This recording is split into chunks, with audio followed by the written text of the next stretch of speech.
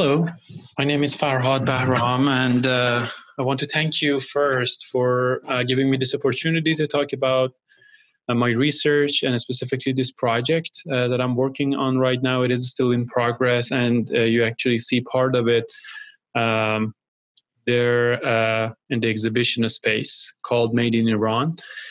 I'm really sorry that I couldn't be there in person. It is actually very ironic because most of my recent projects and my research is about issues related to immigration and specifically travel ban in the United States and how it affects individual immigrants, especially Iranian individuals who are living in the States. And it is ironic because I couldn't actually be there because of the same issue. I couldn't be there to talk about my research regarding immigration because I'm an immigrant and I cannot leave the country right now because of my immigration case. So I appreciate that you give me this opportunity to send you this recorded video about my project. Since I don't have much time, I'm going to jump into the discussion about my research practice and how I started my practice in a way that actually led me toward this project that you can see part of it through this exhibition. So the main subject of my research is, as you can see here, is called Impotent Medium. And what I'm working on is basically the medium of communication, is particular medium of communication that cannot be conceived or received through conventional form because it constantly negates itself throughout the process of reception. For that reason, I call it the impotent medium. In order to clarify this concept, I would like to talk about myself first. The image that you can see here in this slide, this photograph, is actually me when I was 2 years old. And this photograph, you can also see my parents, my father at the bottom corner and my mother at the top right corner. They were both present in this photograph. But since I was a child, I always had this kind of like weird feeling about the presence of my parents, both my father and my mother in my life. And even right now, when I think about my childhood memories about their appearance in my life and also the way in which I experienced my interaction with them throughout my childhood is somehow related to this topic that I'm working on right now. My mother had a very quintessential presence. She had a very soft presence in my life. She was kind of like invisible, like very quiet in the space everywhere that I was going as a child. She was always looking after me, but her presence was so soft and light that I couldn't physically see her around, but I could always feel that she is somewhere very close if I needed her. She had this kind of like character that I would call invisible presence. She had an invisible presence in my life. My father, on the other hand, he had kind of like the opposite quality. He was very bold, his presence, and sometimes very overwhelming. He was like this object of panopticon that looks at you everywhere, and like you felt that like there is nothing that you could do that falls out of his surveillance. And he was in charge of controlling all different aspects of our life. But we had kind of like the minimum interaction. The interaction that I had with my father was not as quintessential and pervasive as the interaction that I had with my mother. Minimum interaction, but very bold and empowering. So he had this kind of like character that I would rather to call visible absence. So this kind of like dichotomy of presence of my parents in my life was extended into my practice later on when I started my professional practice as a photojournalist. I started to discover the same quality in the images that I was capturing through my camera. So these images that I'm showing you are some of the photographs that I captured throughout a two and a half years project by traveling around Iran and visiting indigenous people, indigenous cultures around Iran, especially those cities that are closer to the border of Iran, western border and northwestern border of Iran. And with the help of another photographer and a writer, we were gathering the stories of people's life and preparing material to be published in a newspaper in Tehran called Hamshahri newspaper. So these are some of those photos that were published. And when I was capturing these photos, obviously, because we were telling the story of these people, we had to get close to them and we had to get very intimate with them in order to actually convince them to open up and share the story of their life. So with each of these persons, we had to spend at least like few days, 3-4 days, to just follow them, talk to them, so they could walk us through their daily life. And throughout that process, we were getting very close with most of them, and they were sharing the story of their lives with us. So there was kind of like some sort of intimacy happening between us. And after publishing these photos, sometimes like after, for example, 2 or 3 years, when I was going back to these images and looking at them, I was feeling the absence of that intimacy in them. I had this feeling that I couldn't successfully project that intimacy that we were experiencing there as the producer of these images and these stories on personal level through our wordings and the text-based story, and also even the images that we were capturing. So this dichotomy that I was talking about regarding my parents was still present there in those photographs. I could actually somehow find a connection between them, like the images that are or the photographs that are capturing the human essence of these individuals, or are supposed to capture the human essence of this individual, but there is something invisible there. Although it should be there, it's at the surface at least. You expect to see it there, but because I know that there were some kind of like close emotional interaction that I had with them, and I know that it is not there in these photographs because I was the photographer. So there is a visibility of their presence and also invisibility of that intimacy in them. And I was struggling with this kind of like duality in the photographs that I was capturing, that why they are not so truthful, at least to the experience that I had firsthand as a photographer. So I started to become interested in these discussions about mediumship and what is the relationship between medium and its content, and how it can be conveyed successfully, and how we can be truthful to the content of a medium that is supposed to communicate an intimate message. So it was around that time that I started to practice to change the course of my practice. I became very interested in the discussions around contemporary photography and photography as a medium, visual medium of communication. So I had a big turn from photojournalism to photography as an art practice.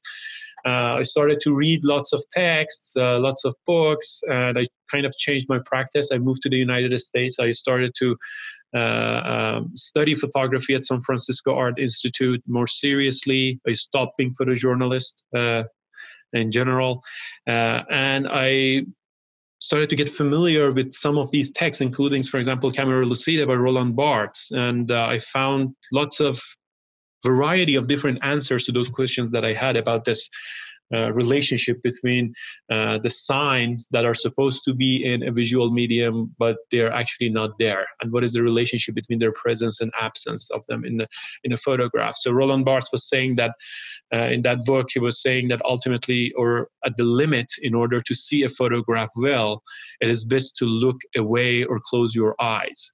So he is suggesting that there is some quality in each photograph that is not tactile, that is not visual or haptic. It's not presence at the surface of it. You cannot see those those qualities if you just rely on your eye, if you just rely on your visual perception.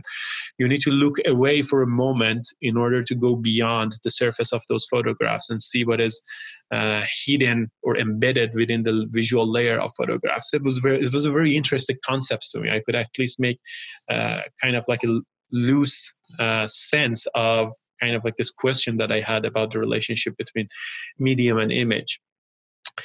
He also brings out a quote from Franz Kafka when he said, "We photograph things in order to drive them out of our minds, as my stories are a way of shutting my eyes."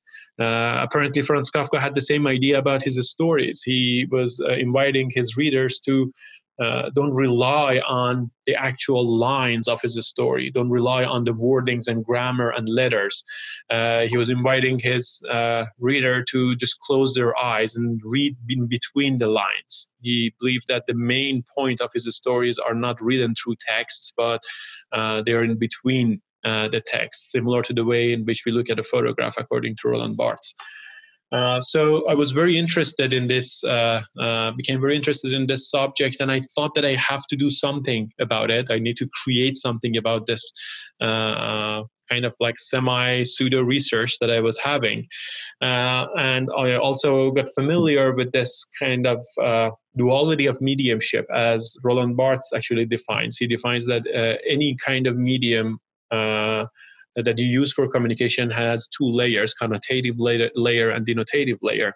Denotative layer is the layer that you have access to, like literally, it's tangible layer of communication, like texts and words and grammars and the colorful pigments on a print, or visual shapes that you see at the surface of a photograph or a painting.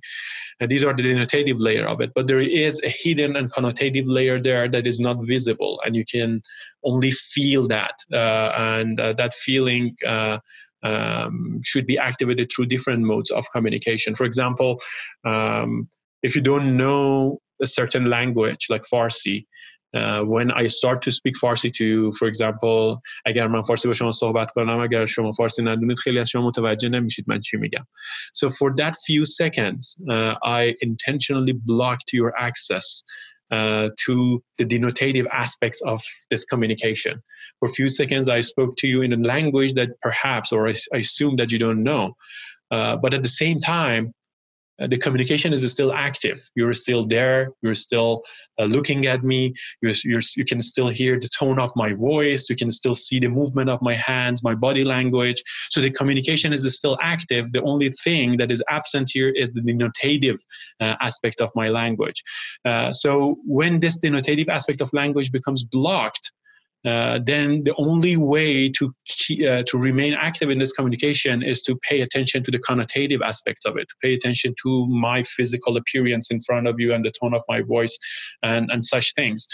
So I was thinking about a way to activate that connotative layers in the medium of communication, and I was trying to find different ways to do that, until I came around this play. This is a play written by Matej Wisniewski. It has a very funny, long title. It says the story of the Panda Bears told by a saxophonist who had a girlfriend in Frankfurt.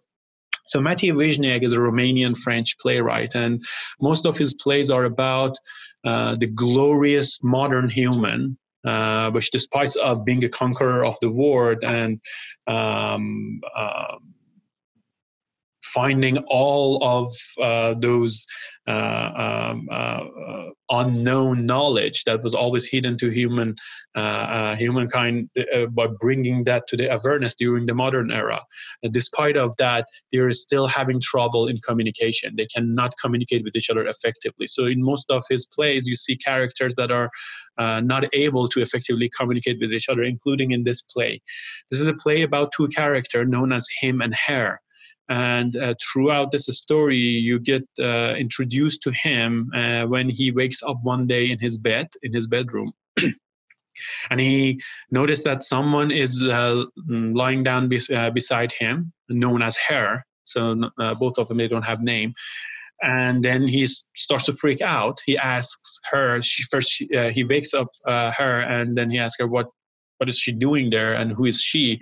And then she gets surprised because he cannot remember her. So she tries to help him to retrieve that lost memory and makes him to remember her and the experience that they had with each other a night before, but there is no use in that because he cannot actually remember anything. So they make this arrangement for her to come back every night for 7 days to his apartment and help her to retrieve that memory. So throughout the play, throughout those 7 days, they try several forms of communication, but nothing works, and he cannot remember anything until the last night, the last day, when they try a new form of communication with each other, and the story ends there. I made this small short video about that last interaction. Let's look at this first, and then I will continue.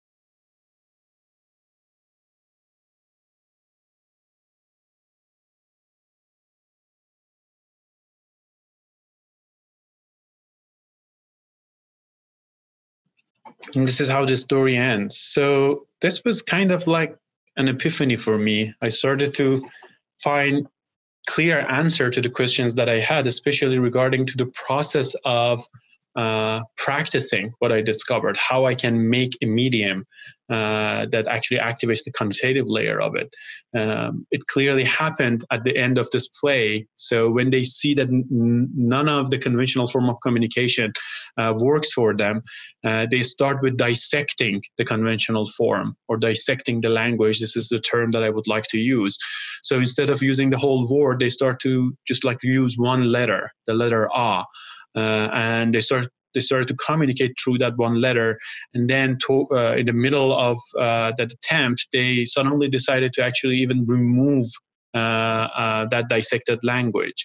And the removal of that dissected language allowed them to reveal the connotative aspect of that communication, which was just silence and just like looking at each other. So if you see the actual play, toward the end of the play, for a few minutes, they were just like staring at each other without uttering any word, without any movement. They're just like looking at each other's eyes, and that's how the story ends. It was fascinating to me that like how they came up with this solution. I was wondering how I can actually create something like this. How can I create a dissected medium somehow, with the hope of revealing its content? So I started to do a little bit more research on this. I called this dissected medium the impotent medium because it is impotent of communication. It cannot communicate clearly. I mean, what is the meaning of the letter A? How you can communicate with A? A is an impotent language, right? But at the end of the day, through this impotent medium, you're able to convey the message, the connotative message that I was looking for, right? So I started to work on this project as a test in 2011 when I was still in Iran, in the city of Tehran. I created a Facebook account without putting any real information about myself. And I started to invite random people that I don't know. I just found them randomly in Facebook. And the only criteria that I was following was that they had to be in the same city that I live in the city of Tehran. So I sent about 500 messages to random people through Facebook. And the content of this message was this, that I'm an artist working on an art project. I'm inviting you to meet me in any location that you want, a location of your choice in the city of Tehran. And I'm intentionally not giving you any information about myself and what is this project about. Once we met, we are going to talk about the projects, and I will share more information. And the second request that I had was to bring an object to the meeting. So if I asked them if you accepted to meet me in a certain location, your location of your choice, at any during any time of the day, any time of the day that you want. Then you also need to bring me an object, a souvenir, an object that you should feel free to share actually that object with me. So it should be something that doesn't have any personal value to you. So out of those 500 messages, I received about 50 responses from people. And out of those 50 responses, I was able to meet about 25 people in different locations in the city of Tehran, and they brought me objects to see some example of them. So throughout that conversation that I captured a portrait of them and also an image of the objects that they shared with me. So you can see some examples of it here. So what is this object? This object is something that I was hoping that I could kind of like render those objects somehow as the dissected object or the dissected medium. So the way that I was thinking about this project during the process of ideation was that I'm going to put these subjects in a situation that is not known to them. So they are being reached out by someone that they don't know. That person doesn't share any information about himself. And they don't know what is going to happen in that meeting, why actually they should accept that meeting, first of all, and what is going to happen there. Who is that person? Is he lying actually, or should I trust that person or not? So there are lots of mixed feelings about it, like the sense of curiosity is one of them. The sense of insecurity, of course, is another one. And lots of kind of like mixed feeling that I was hoping that they could experience. And amidst of all of those feelings, they had to also choose an object. So I was hoping that that object that they choose could manifest that uncertainty somehow, that mixed feeling that they have inside of themselves. If I was giving them enough information, then they could actually choose that object very deliberately based on those information, and I couldn't achieve my goal. So I wanted to keep them on that situation, unbalanced situation, so the objects could be the manifestation of the feeling that they had. So this object somehow becomes the conveyed message, the notative message of their feeling, the feeling of meeting someone that is unknown. And in many cases it worked. Like in many of them, this object became the denotative object somehow. So for example, this one was a great example. She happened to be an artist. I didn't know that. And she said that she told me that she responded to my message by saying that I'm really curious to know what is this project about, but I have some sort of rule for my personal life. I don't meet people that I don't know. Like out of blue. So what I want to do is to actually meet you online. You never said like it needs to be a physical location. I can meet you online through video chat, and I will send you my object as a digital file. It was very interesting. It was a very interesting response. So I accepted that. So she met me through an online video chat, and she sent me an image of one of her artworks actually as the object. Or this one was also a very interesting example. So she gave me this X-Acto knife, and when I asked her why this knife, she said, I was so curious and afraid at the same time. I was feeling, I was afraid of my kind of like security. They're meeting someone that I don't know in the middle of the city, a large city like Tehran. So I thought I'm going to have this object as my souvenir. And also at the same time, if something happened, I can use it to secure myself. So it was very interesting to me that how many of these objects became kind of like the manifestation of the feeling that they had. Without these objects, I couldn't actually find access to that genuine feeling that they had during the time of receiving that message, because we as human beings, we usually tend to block those negative feelings, right? So if there was not this object during our meeting, she could just like hide all of those mixed feeling and try to be like appropriate in the discussions and show an appropriate version of herself, right? But this object somehow actually revealed that for me during that communication. So the image that you see on the left is basically the photojournalistic representation of that person, something that I was doing for many years before. But the picture on the right is this new discovery, this artistic representation of that person that I was looking for. This is another example, another project that I did when I moved to Oregon at the University of Oregon to continue my research, called re-identification, which talks about the same concept. In this project, I confined myself inside a pedestal. I made this pedestal and I positioned my body inside of it. There was a hole at the top of the pedestal and my head was popping out. There was another pedestal beside the main one, and I had several shaving tools on them. And the performance was happening in the public space. So people who were passing by could actually grab any of those shaving tools and shave my hair and facial hair in any way that they want. So the way that I was situating myself there and my head specifically there was completely passive, which means that I wasn't interacting with anyone.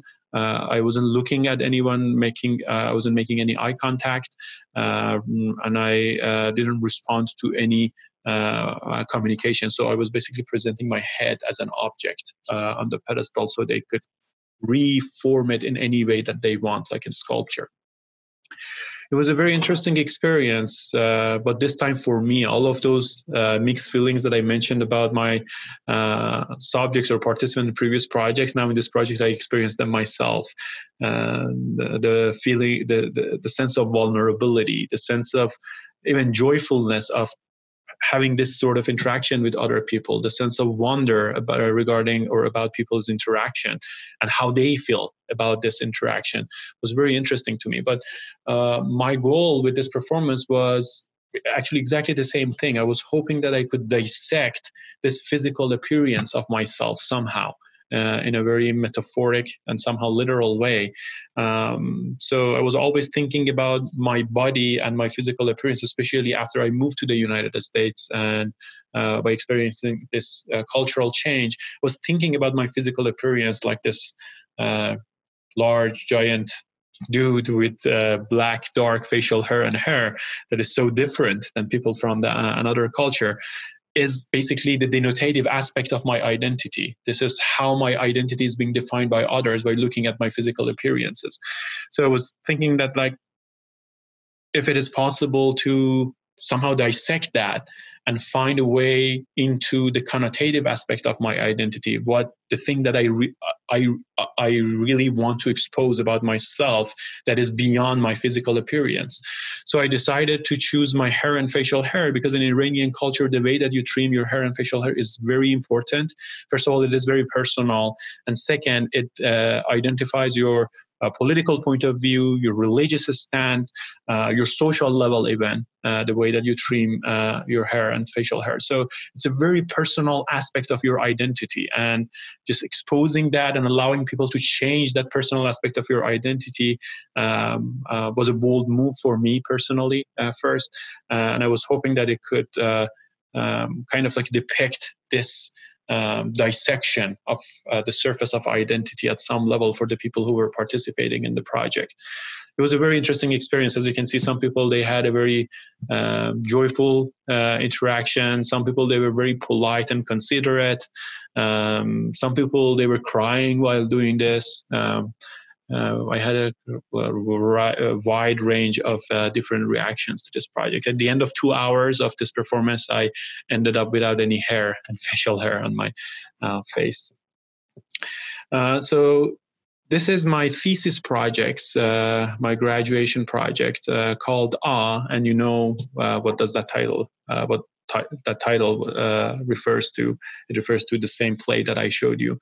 So in this project, I practice the same concept, the same thing. The project has two parts. One part includes a wall piece, a large digital print, and also this book. The book is the title of this book is "The Severed Head," written by Julia Kristeva, the feminist writer, which was a very interesting book, especially to me that time when I was involved with these ideas and these theories. This book helped me a lot to find my way through them, talking about the relationship between head and body parts to identity, the collective identity as in general.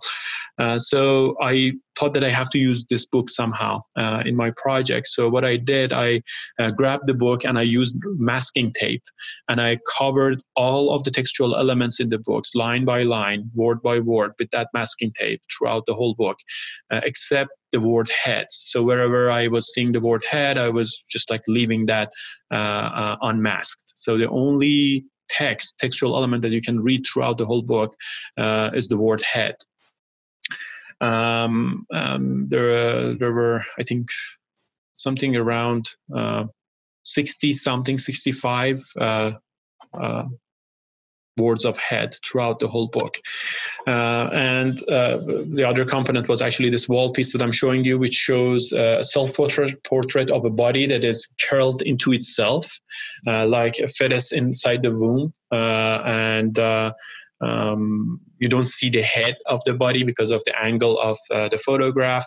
The other thing that I applied to this digital image, digital print, was covering the surface of the whole print with the same red masking tape that I used for the book.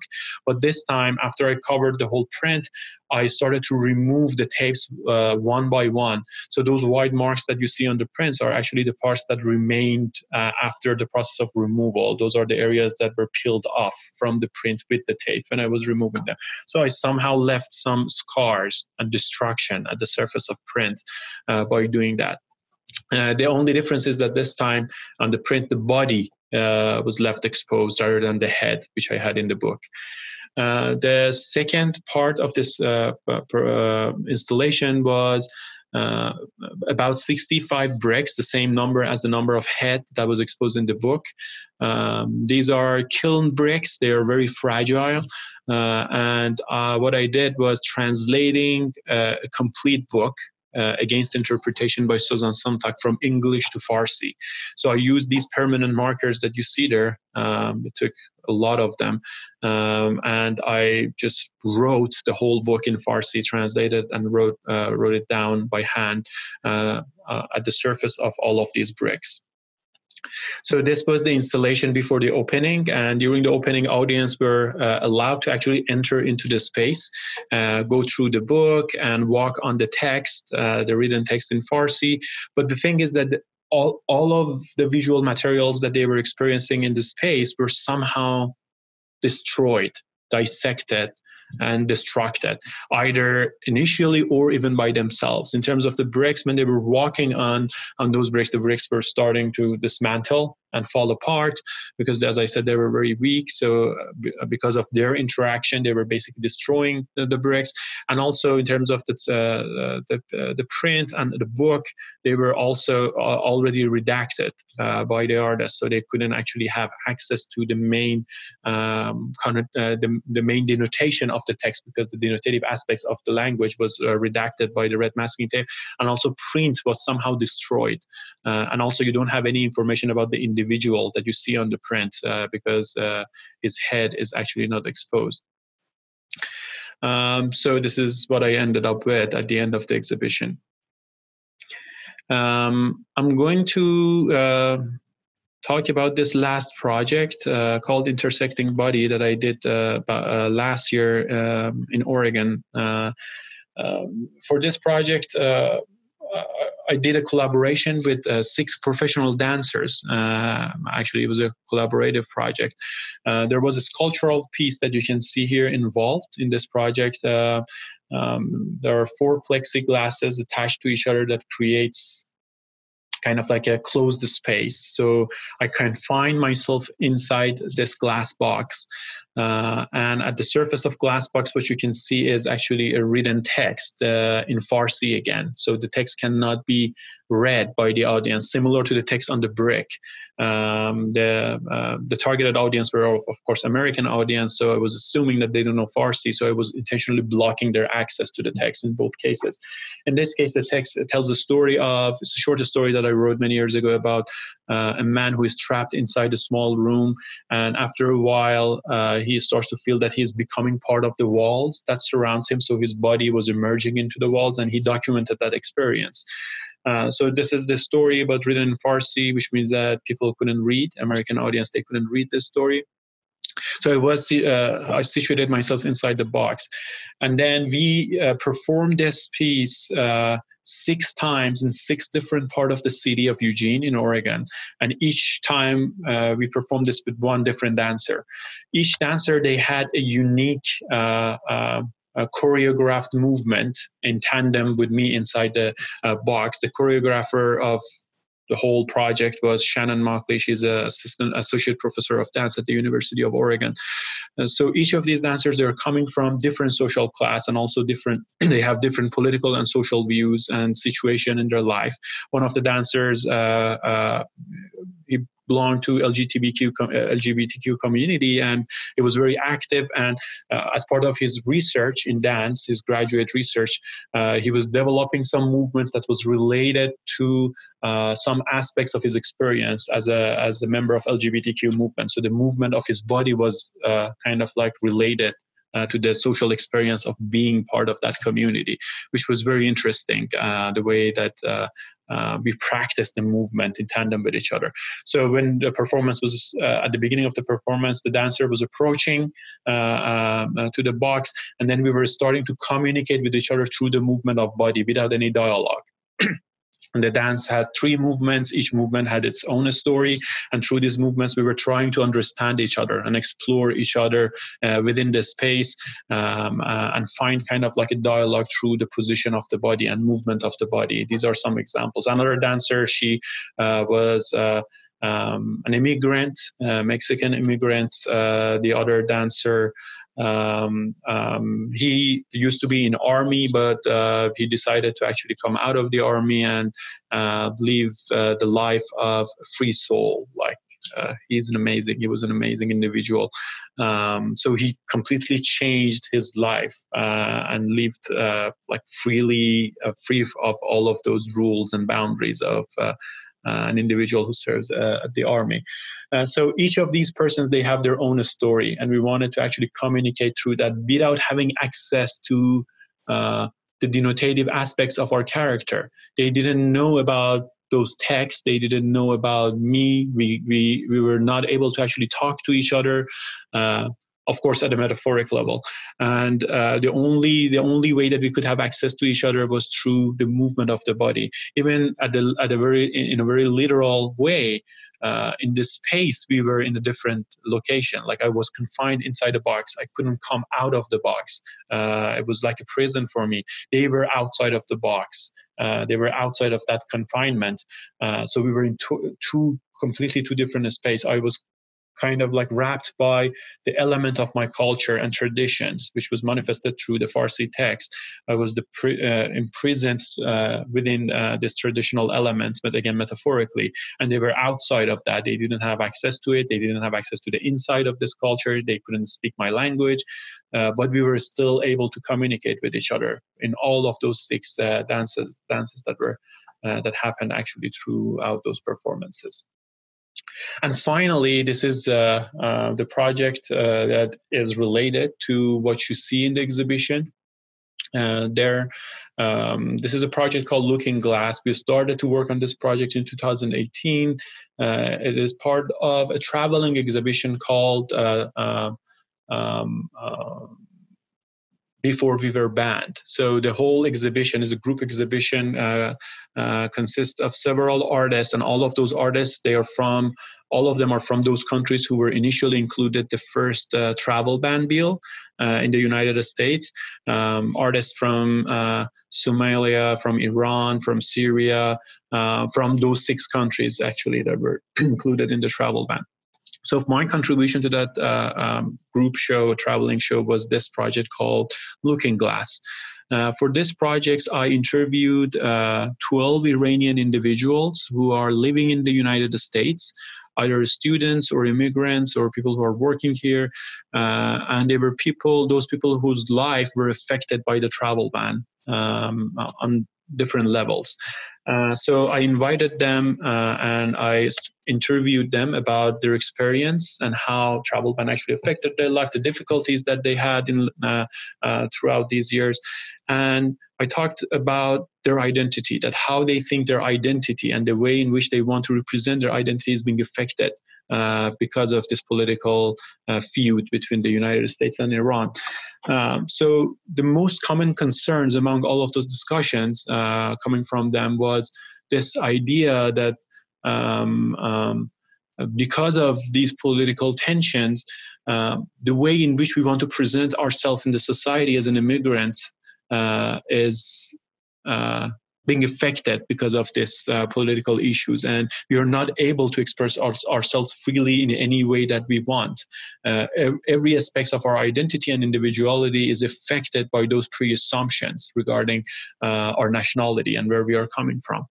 So I thought that I have to do something with this idea throughout this project. I asked them to write me a list of words in Farsi again that represents their identity in any way that they want. I asked them to just go beyond nationality. Don't think about their, I asked them to not think about their nationality, about their gender, about their job and profession. Just think about their pure self. If they have this chance to introduce themselves to people around them through a list of words, what are those words? And I asked them to write them down in Farsi. So they sent me those words, and I used vinyl and vinyl cutter to cut those words on vinyl, as you can see here.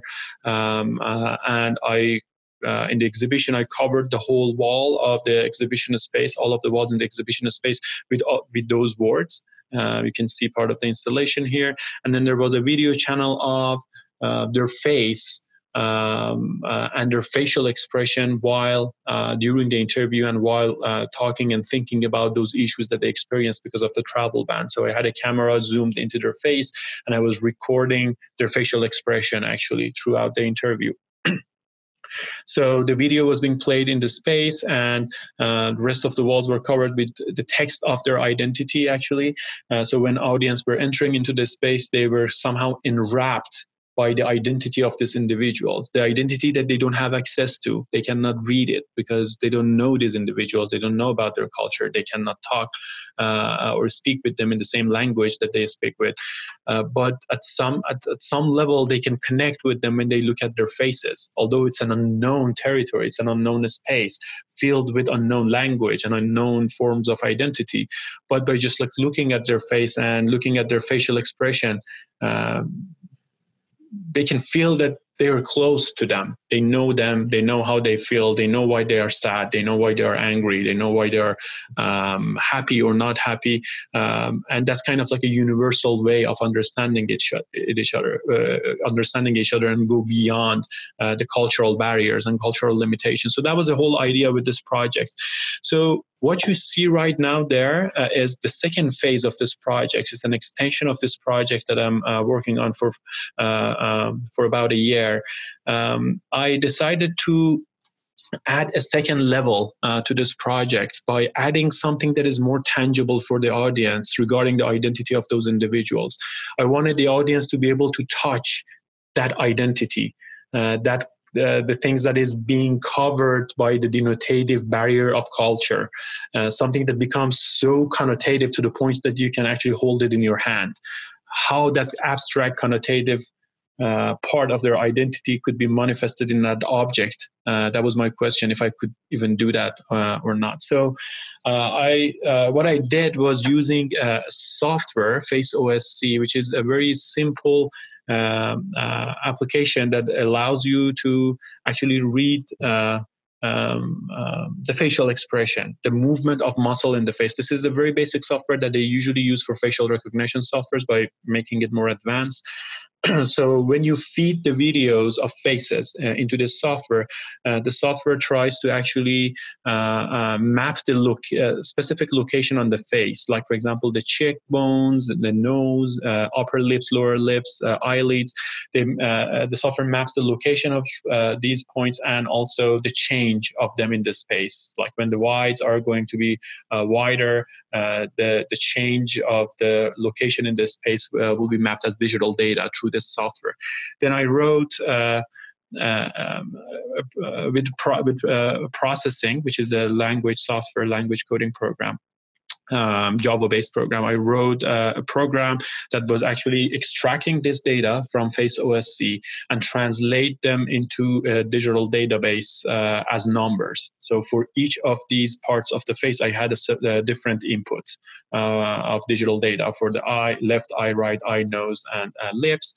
And then once I gathered those data, I used software called Blender for 3D modeling, and I arbitrarily mapped out those 8 inputs that I gathered from their face of each of these individuals into the movement of a mass 3D objects in the 3D space through Blender. So for example, it was arbitrarily, as I said, so if the mouth was becoming open, like wider than normal, then the mass in the space was moving toward y-axis faster. So it was being stretched toward y-axis faster. If the eye was being closed, for example, I mapped it this way, that the mass was actually twisting along the x-axis, like with a certain rate based on the openness or wideness of the eye. So I mapped any of those, each of those outputs to something or a force that would change the objects in the space. So I ended up with something like this. I'm going to show you a video that shows what happens to that object when in a live view when the video is being played, and how that data is being gathered through processing. Let me show this to you in this video. So in this video, what you see on the left is what happens to the object inside the Blender. And on the right, on the top right, you see the actual face when Face OSC tracks the movement of different parts of the face, and on the bottom you see the processing program that I wrote, which actually extracts those data inputs and save them into a digital database. And you can see that how the objects in the Blender is responding to the change of muscles on the face right now. When the muscles starts to move, the object also gets deformed, responding to that move. So basically, for each of those individual, I ran their video input into the same through the same process, and for each of those individual, I had one unique object of their facial expression, basically. And I'm going to show you. Hopefully, the objects are there and you can actually see them. But here is an example of at least one of them that I'm going to show you. So those objects, when I created them through Blender, I was actually able to print them with 3D printer. And this is one of them. So I used the 3D printer to actually print all of those objects. So in the exhibition space there, you can see 4 of them, and also the 4 videos that are associated to each of these objects, the 4 individuals whose facial expressions are being manifested through these objects. So this was the project that I'm working on still. It is still in progress, and you see actually part of it there. I want to thank you again for sharing your time with me, and also giving me this opportunity to talk about my practice and my projects. It was my pleasure to share this with you. I wish you have a great time with the rest of the conference and enjoy the rest of the programs and events. Thank you.